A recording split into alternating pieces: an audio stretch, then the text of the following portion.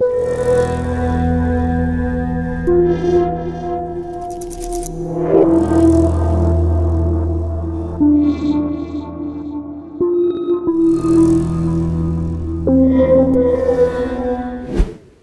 prijatelji, večeras ćemo u čudnim pričama pričati jedan događaj koji se desio u Pomoravlju, u Srbiji. Za većinu Srba najbitniji dan u godini je njihova krsna slava. I oni ove svece proslavljaju kao zaštitnike svoje porodice i veruju da im isti donose boljitak i prosperitet porodice. Možda spada u samu grupu najpopularnijih svetitelja u Srbiji je Sveti Đorđe, koji se slavi 2 puta u godini, 6. maja i 16. novembra. On je ujedno i zaštitnik žena. Tako je i prikazan na ikoni kako na konju kopljem ubija aždaju koja je htela da pojede jednu princezu. I on je simbol zaštitnika žena od svakog zla. Njega je slavila i jedna žena u Varvarinu 16. novembra, međutim, iako je verovala u njega, ovaj svetac nije uspeo da zaštiti nju i njen život. Ova žena se zvala Milica Pavlović. A ko je bila Milica Pavlović? Milica je rođena kao Milica Matić 1955. godine u okolini Varvarina i živela je sa svojom porodicom do svoje 19. godine u kojoj je imala i mlađeg brata Miloša. Sa 19 godina zaljubila se u jednog naočitog konobara iz Varvarina i iz ljubavi se udaje 1975. godine i odmah godinu dana, znači posle toga, rađa ćerku Oliveru. A ko je bio taj naočiti konobar? To je bio Nebojsa Pavlović, rođen 1954. godine u Varvarinu. On je završio zanatsku školu za šnajdera, odnosno za krojača, ali taj posao nikad nije radio.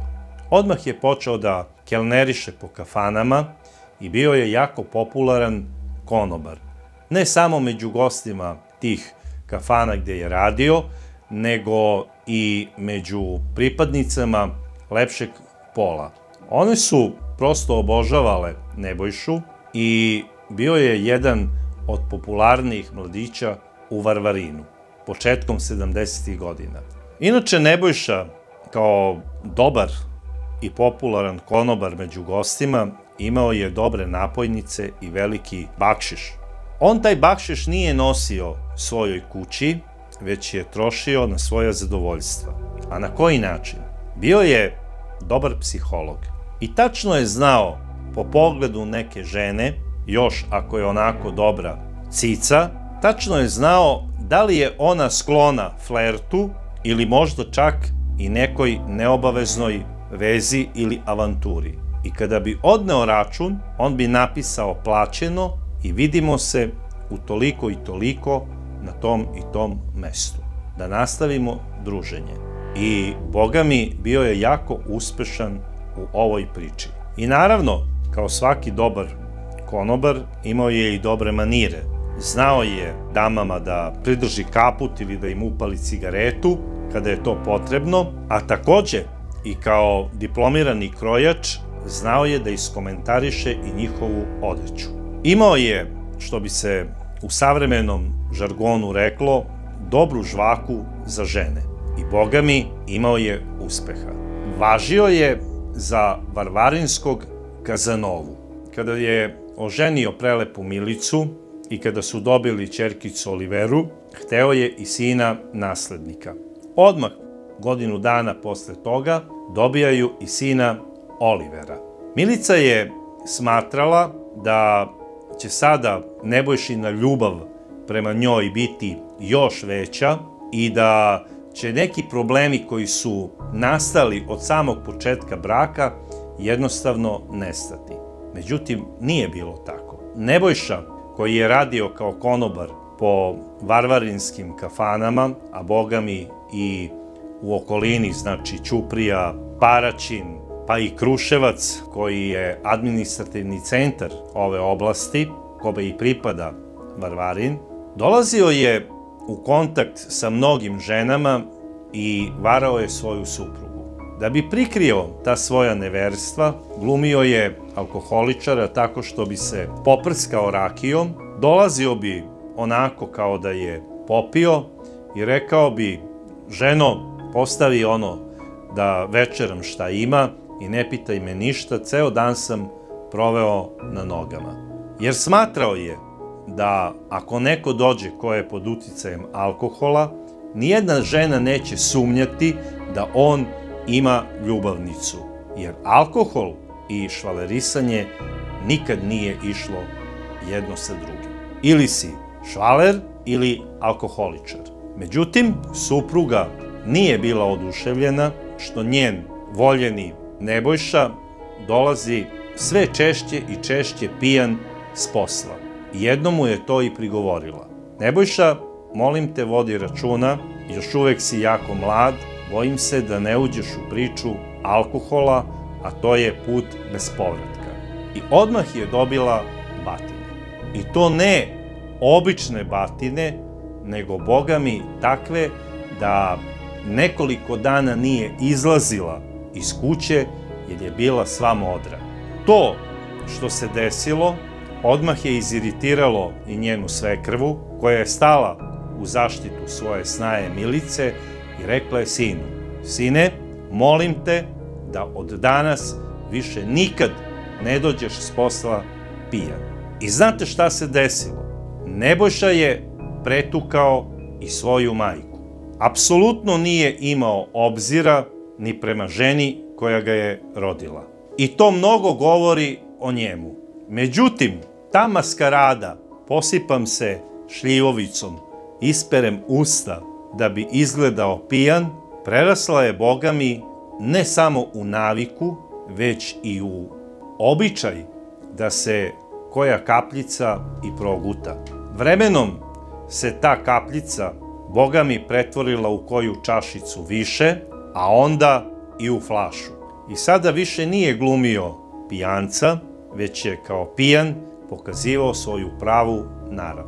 Sve češće i češće je tukao svoju ženu, dok to nije preraslo u jednu svakodnevnu torturu.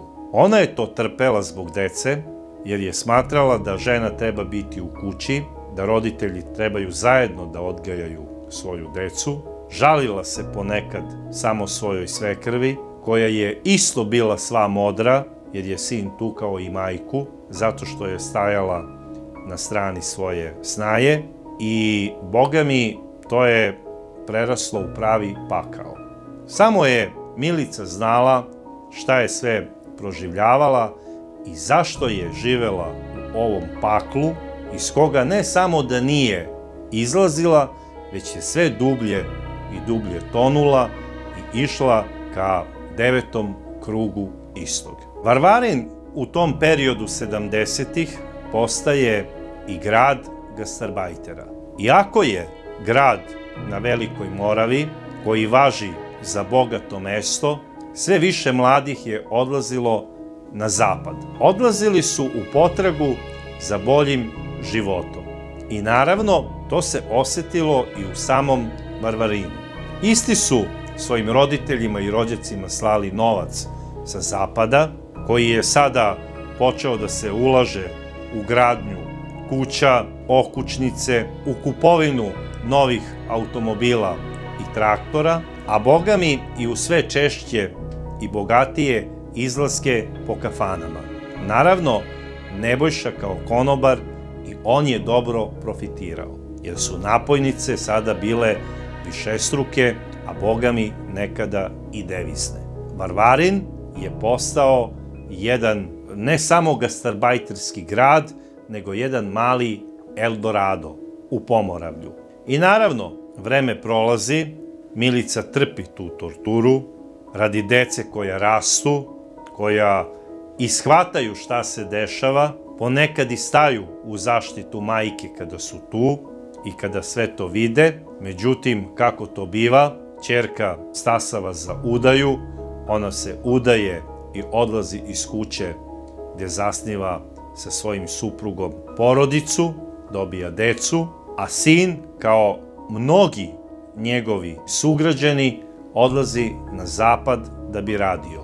Tačnije, odlazi za Beč. Ženi se i on i zasniva porodicu.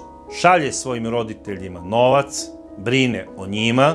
To još više onako osokoljava bahatog oca, da ne samo sada zavisi od bakšiša i od napojnice koje mu se daje, sada dobija i siguricu, znači, od sina i počinje da i on odlazi po drugim kafanama u okolini i da se provodi sa lepim i slobodnim ženama. Naravno, kada se nije bavio kelnerisanjem ili švalerisanjem, Nebojša je radio kao lokalni mesar. Ne samo za potrebu svoje kafane gde je radio, već je išao i kod drugih ljudi, onako koji su radili svinjokolj ili posek teleta, kako se to kaže, za zimu. Bio je vrstan mesar i ljudi su ga zvali kao nekog koji je to najstručnije znao da obavi. A on je sve češće govorio onako prijateljima u Alkoholu da pored alkohola i žena najviše voli da kolje svinje. I govorio je da to sa uživanjem i radi. I da ima svoj omiljeni nož za klanje sa žutom drškom. Naravno, pošto su svi znali da je on lokalni mesar i svi su ga znali kao konobara, nikome to nije ništa ni bilo čudno. Međutim, ovaj čovek sve više tone u alkohol i postaje incidentan, tako što bi znao da premlati nekad nekog čoveka koji bi prokomentarisao: jeli Nebojša, čuo sam da si bio u flertu sa tom i tom gospođom i tome slično, i taj jadnik, i ne znajući šta će ga snaći, dobijao bi, boga mi, dobre batine. U početku je policija dolazila često da interveniše, ali bi Nebojša znao da nasrne i na njih. Kao konobar stekao je dobre političke veze kod raznih lokalnih moćnika i oni su ga štitili od policijske intervencije. Tako da su policajci počeli da izbegavaju da dolaze po pozivu kada bi Nebojša pravio incidente ili tuču u kafani. Vreme je prolazilo, sve se menjalo, međutim, Nebojša se nije promenio. Postao je pravi tiranin. Svakodnevne batine su prerasle u uživanje i u sadizam koji je on ispoljavao prema svojoj supruzi, a bogami i prema rođenoj majci. Majka je, znači, ne od batina, već od bolesti i starosti koja je došla pri kraju svog života. Osetila je da je kraj blizu i dala je savet svojoj snaji. Rekla je: Milice, moj sin je bitanga, ne znam zašto ga nisi ostavila odmah na samom početku kada sam ti to rekla, posle prvog šamara, ali pošto si ostala u kući, ja bi te molila, pošto jedino u tebe imam poverenja da ćeš nastaviti tradiciju ove porodice i čuvati ovaj dom, pošto imaš decu, znači imaš i sina i unuke, i od ćerke i od sina, molim te, slavi Đurđic, odnosno Svetog Đorđa, jer je on zaštitnik ove kuće i jedino te on može zaštititi od svakog zla. I ne samo tebe, već i tvoj porod. I ona je to obećala svojoj svekrvi. Svekrva je umrla, Milica je nastavila da održava porodičnu tradiciju, slavila je Svetog Đorđa 16. novembra, odnosno Đurđic, Na krsnoj slavi se dešavalo da nekad bude i po 20 i više gostiju, a da njenog supruga nema. Jer je znao ili negde da sa društvom pijanči u kafani ili da sa nekom slobodnijom gospođom bude na nekom mestu radi uživanja. Posle dolaska kući, umesto da čestita slavu svojoj ženi, on bi je dobro istukao. Od svog tog maltretiranja Milica je dobila hormonski poremećaj i počela je naglo da se goji. Pila je doduše neke lekove, išla je i lekaru, međutim pomoći nije bilo. To što bi lekar savjetovao, što bi prepisao neku terapiju, sve bi to pokvarilo, novo maltretiranje i nove batine. Monstruoznost i vrhunac svega toga desila se na Savindan 27. januara 2013. godine, kada je Nebojsa Pavlović svoj omiljeni nož za klanje svinja stavio pod grlo svojoj supruzi i rekao je: razmišljam da li sada da te zakoljem kao svinju ili da te živu oderem. Ona je od straha sva drhtala i ćutala. Međutim, odmah ujutru je događaj prijavila Varvarinskom odeljenju policije. Policija je došla, međutim, najvjerovatnije da je neko Nebojši to dojavio i kada su ga pitali gde je nož koji je stavio pod grlo svojoj supruzi, on je rekao da ga je on davno izgubio i da ne zna o čemu ona priča i da ona izmišlja sve te stvari zato što sumnja da on ima neku ljubavnicu. I još je rekao: eto, imamo skoro 60 godina i ona i ja, a ona priča o švaleracijama kao da smo deca. Ona nije normalna, ona je za ludnicu i da će je odvesti u toponicu. Inače, za one koji ne znaju, to je najpoznatija bolnica za neuropsihijatrijske bolesnike i nalazi se u okolini Niša. Naravno, policija nije poverovala Nebojši i po službenoj dužnosti podnela je krivičnu prijavu protiv njega za nasilje u porodici. Ovaj slučaj je preuzeo Viši sud iz Kruševca, pod čijom je nadležnošću Varvarin. Takođe su i deca posvedočila da je on godinama ovu ženu maltretirao i tukao i da oni veruju samo svojoj mami. Tu je Nebojša doživeo jedan pravi nervni slom i naredio je Milici da se iseli iz njegove kuće i da ide svojim roditeljima. Naravno, ona je otišla kod svog brata, bila je nekoliko dana i pozvala je telefonom svog sina. Rekla mu je o čemu se radi i on je rekao: mama, ne brini. Došao je ubrzo i na polovini placa u dvorištu, pored stare roditeljske kuće, zida novu kuću i prepisuje je svojoj mami. Kuću je lepo sredio, lepo opremio i rekao je: mama, ovo je od sada tvoja kuća i odavde niko nema pravo da te bilo gde tera do kraja života. A sve što ti bude trebalo, ja ću ti obezbediti. I naravno, Milica je počela da živi u novoj kući i otišla je do prodavnice, kupila je sve što treba jednog dana od bakaluka i kupila je jednu veliku svesku i napisala je na njoj: moj životni dnevnik. Šta je tačno Milica pisala u svom dnevniku i kome je ona to namenila, vidjet ćemo kasnije. A Nebojsa Pavlović, sav besan i razočaran u sina, počeo je u pijanstvu da priča grozne stvari.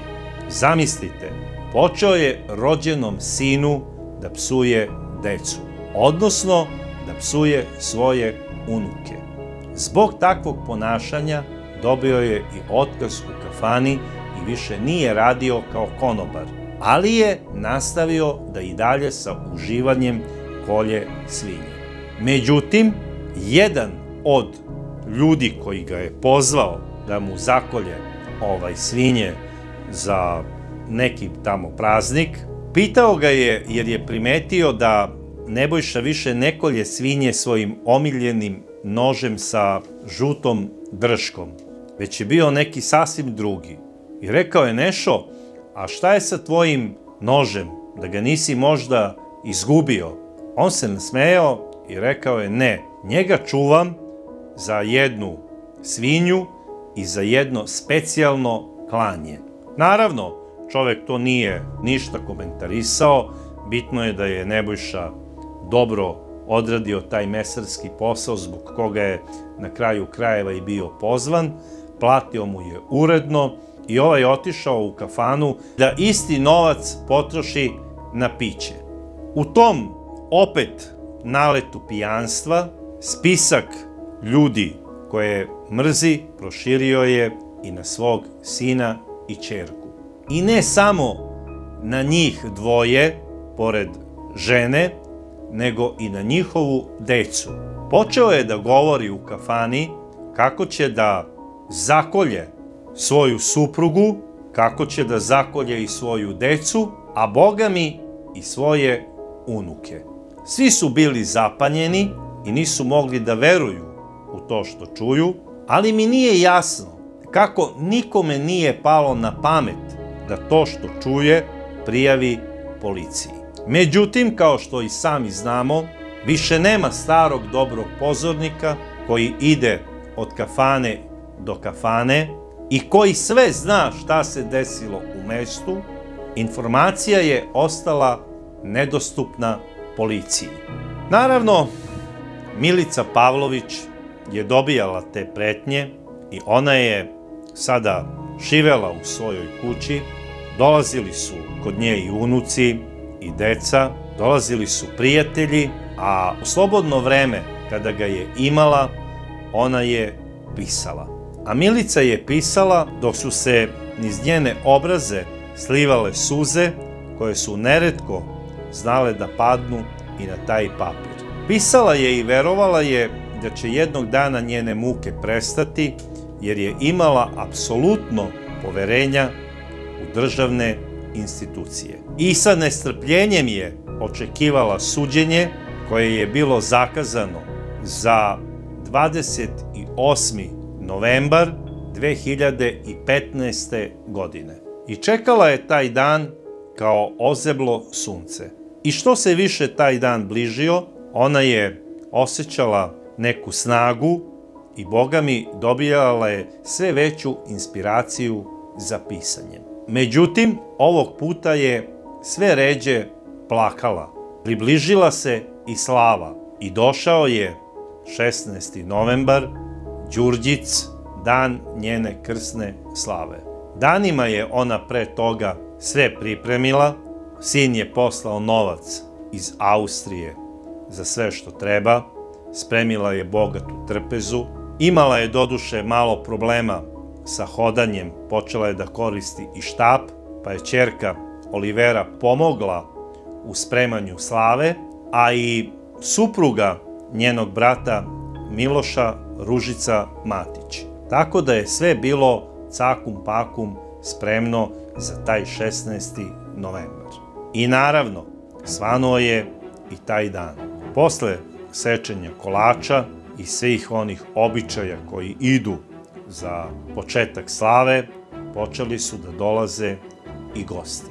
Prvo je došla ćerka Olivera i rekla je da će doći i njena ćerka sa drugaricom, što je naravno baki bilo jako drago. Takođe je stigla i supruga njenog brata Ružica, koja je htela da bude od samog jutra pri ruci svojoj rođaki i sve je počelo da se priprema za ručak. Oko 14 časova počeli su da dolaze i gosti. Došlo je 15-ak gostiju i slava je počela u najboljem redu. Ona je izdavala više onako uputstva svojoj ćerki Oliveri i zaovi Ružici, šta treba da rade, što su one sa uživanjem to sve servirale. i došao je i trenutak da se postavi sarma. Naravno, kao prava domaćica, Milica je ustala i otišla do kuhinje da bi sve ona to servirala, jer kako ide red, domaćice to znaju najbolje da aranžiraju i ne prepuštaju to nikom drugom. Ušla je u svoju kuhinju, počela je da stavlja sarmu u tanjire, dok su ćerka Olivera i Ružica to nosile i postavljale za sto. I na opšte iznenađenje svih, u dnevni boravak ulazi Nebojsa Pavlović. Na kraju krajeva, njegov ulazak u kuću na dan slave nikome nije bio čudan. Zato što je on bio domaćin, to je bila i njegova slava i svi su mislili da je došao da bi Milici čestitao slavu. Međutim, on ulazi u kuhinju jer je čuo da je ona tamo, iz džepa vadi nož sa žutom drškom i zariva ga u vrat nesrećne žene. Tako da ona nije ni videla njegov dolazak, jer je on prišao s leđa dok je ona stavljala sarmu u tanjire i ona je odmah pala. Tu je bila prva pri ruci Ružica Matić, Miloševa žena, i ona hvata za ruke Nebojšu i počinje da vrišti. Ko zna, možda bi on nesrećnoj ženi u tom trenutku odsekao i glavu, međutim ona ga čvrsto drži i vrišti. U tom trenutku Miloš skače i misli da je Nebojša napao iz nekog razloga njegovu suprugu. Nije ni primetio telo svoje nesrećne sestre na podu koja leži pored njih. Uhvatio je Nebojšu, znači za ruke, i pošto je fizički dosta jači, a i mlađi od njega, izneo ga je iz kuće i bacio ga je na travnjak u dvorištu. I samo je viknuo, pošto je video da u rukama drži krvavi nož, a ovaj mu sve vreme preti kako će mu prerezati grkljan čim bude se oslobodio od njegovog stiska. Miloš viče svima: zovite hitno policiju, i nastavlja da drži Nebojšu. Držao ga je sve do dolaska policije. Policija dolazi posle nepunih 5 minuta, stavljaju lisice na ruke Nebojši Pavloviću i odvode ga u automobil da bi ga sproveli u policijsku stanicu. Miloš se vraća u kuću, tek tada je saznao da je njegova sestričina Olivera zvala i hitnu pomoć i da drži peškir na vratu svoje majke, pokušavajući da zaustavi obilno krvarenje. Milica se sve više gubila i samo je uspela da izgovori: zlikovac me je ipak ubio.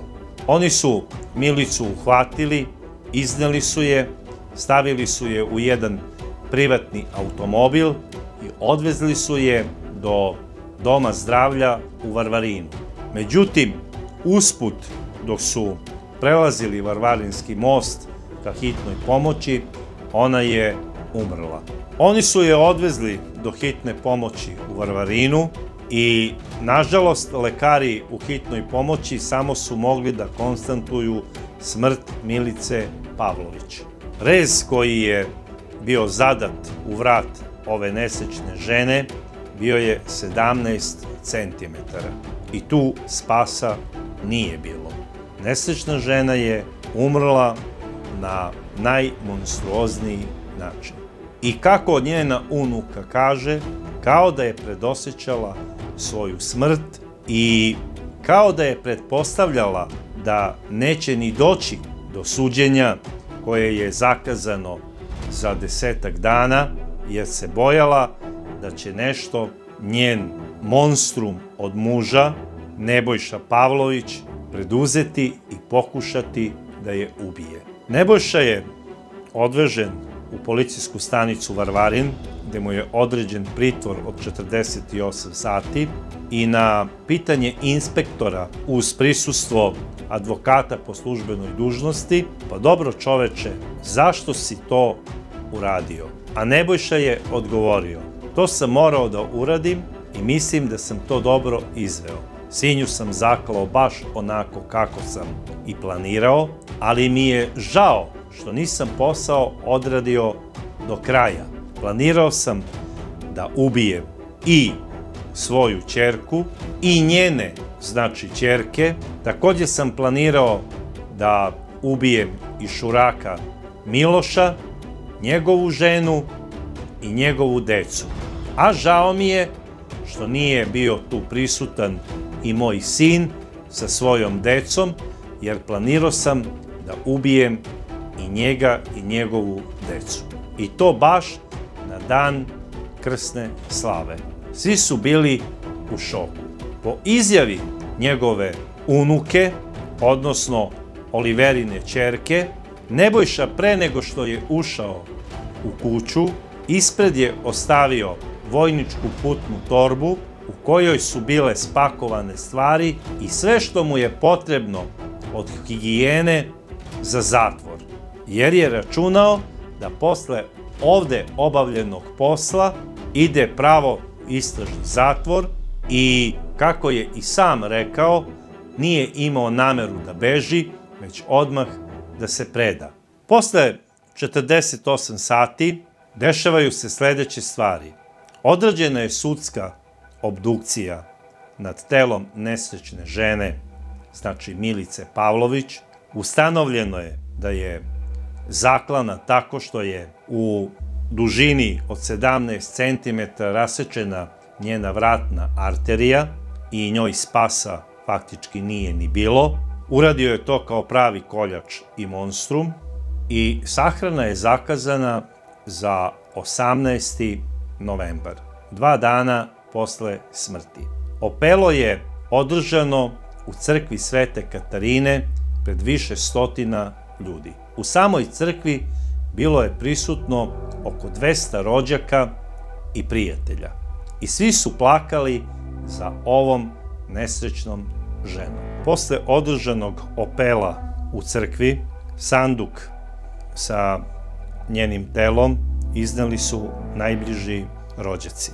Po njenoj sopstvenoj želji, koju je napisala u dnevniku, jedna od njenih želja je bila da kada umrem sahranite me uz muziku i da niko ne žali moju smrt.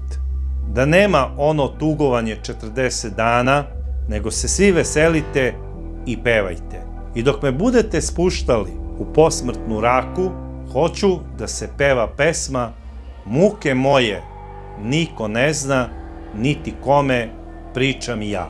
Deo ovog dnevnika, dok je pevana ova pesma i spuštan kovčeg njegove bake, pročitao je unuk Andrija. A ja ću vam sada pročitati jedan deo iz dnevnika ove nesrećne žene.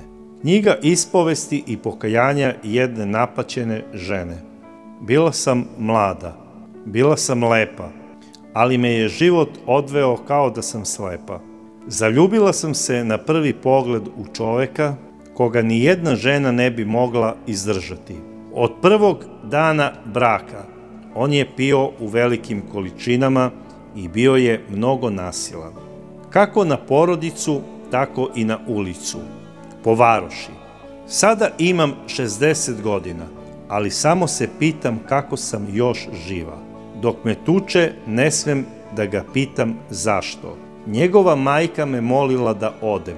Ona mora da trpi nasilje, da ne trpim i ja. Bila sam mlada i ljubav je bila jača od mene. I uvek sam se nadala doći će bolje vreme. Verovala ili ne, to nikada nije došlo. Zato i pišem sada ovo, da olakšam dušu i da dam savet ženama, da nema bolje sutra kod takvih ljudi. Savet svim ženama sveta koje trpe nasilje, jer to pričam iz iskustva svog života. Pročitao je njen unuk Andrija, dok su mnogi plakali, ćerka Olivera je pala u nesvest, a Boga mi i unuku Andriji je pozlilo. Morala je da interveniše hitna pomoć. Sahrana je završena, došao je i taj famozni 28. novembar 2015. godine, kada je trebalo da se održi sudsko ročište na Višem sudu u Kruševcu. Sud je ovog puta pozvao njenu decu i unuke da daju izjavu da li je Nebojša tukao njihovu pokojnu majku. A sve u vezi suđenja koje je bilo zakazano još 27. januara 2013. godine. Ispred zgrade Višeg suda u Kruševcu u zakazano vreme došli su svi ljudi koji su prisustvovali ovoj velikoj sahrani. Došle su i aktivistkinje pokreta za prava žena. Bio je to pravi protest i bunt protiv nasilja nad ženama, kao i protiv institucija koje su zakazale i zakasnile. Svi su krivili ovaj sud za smrt ove nesrećne žene. I ja ne mogu da kažem da nisu bili u pravu. Zatajio je i sud, zatajila je i policija, a Boga mi i svi oni koji su znali Nebojšu Pavlovića. On je u istražnom zatvoru u Kruševcu ponovio samo žaljenje što nije uspeo da ubije celu svoju porodicu i da mu je to najviše žao. Takođe, vrhunac njegovog bezobrazluka je bio i taj što je tužiocu predložio nagodbu da hoće da prizna delo ako bude bio suđen po članu 113, za koje je zaprećena kazna od 5 do 15 godina. Jer kako je i sam rekao, pa Bože moj, ja nisam ubio tamo neku gospođu, ja sam ubio svoju ženu koju sam trpeo 40 godina. Mesec dana posle ovog događaja, tačnije 10. decembra, nije ni dobio, znači, optužnicu po bilo kom članu da bi je pročitao, Nebojša Pavlović umire od infarkta u istražnom zatvoru u Kruševcu. Po nalazima sudske medicine, tako se završio život ovog čoveka. Ako uopšte možemo tako da ga nazovemo. Ja nemam šta više da kažem u vezi ovog slučaja, osim da je ovo zaista jedan jedinstveni primer na našim prostorima, da je žrtva napisala dnevnik o nasilju koje je trpela 40 godina. Svi znamo za dnevnik Ane Frank, koji je ona napisala predosećajući svoju smrt i stradanje. I po njemu je snimljen i kultni film Dnevnik Ane Frank. Čitajući samo delove dnevnika ove nesrećne žene o nasilju nad ženama u Srbiji, mislim da bi neko iz filmske industrije ove zemlje trebao da snimi film po dnevniku ove žene. A sve u cilju akcije Stop nasilju nad ženama. Jer samo te 2015. godine u Srbiji je ubijeno 56 žena. I ja bih vas sada zamolio, sve vas koje trpite nasilje ovakve vrste, da ne ćutite. Poslušajte Milicin savet. Boljeg sutra sa takvim ljudima nema. Ja o ovome nemam više šta da kažem. Osim da bih voleo da čujem vaše mišljenje koje ćete napisati kao i dosad u vašim komentarima, a do sledeće čudne priče ja vas pozdravljam.